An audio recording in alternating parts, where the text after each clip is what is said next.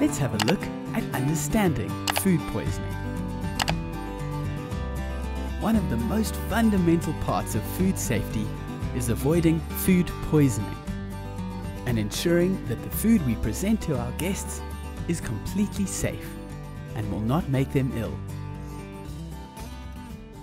Fortunately, food poisoning is completely avoidable and preventable if you follow good hygienic food practices. Food poisoning is an illness with a number of different symptoms.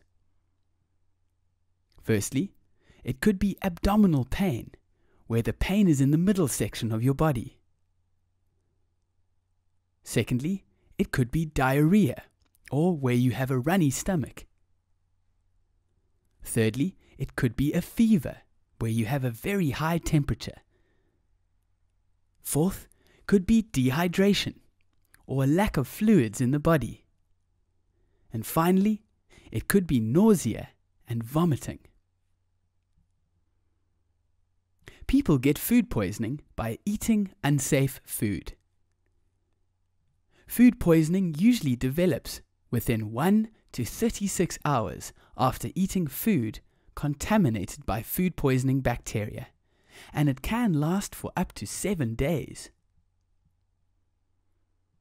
Most cases of food poisoning cause mild stomach upset, but severe cases can even result in death, which is why it is so important that you do everything you can to prevent food poisoning.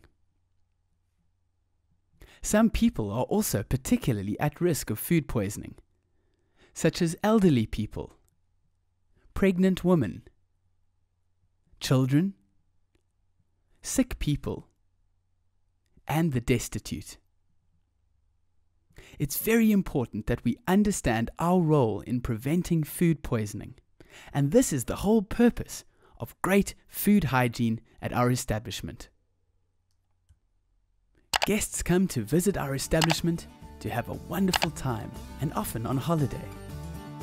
So imagine if we take shortcuts when preparing their food and it results in them getting sick for 5 days. This could ruin their whole holiday and just shows how important that great food hygiene in our kitchen is.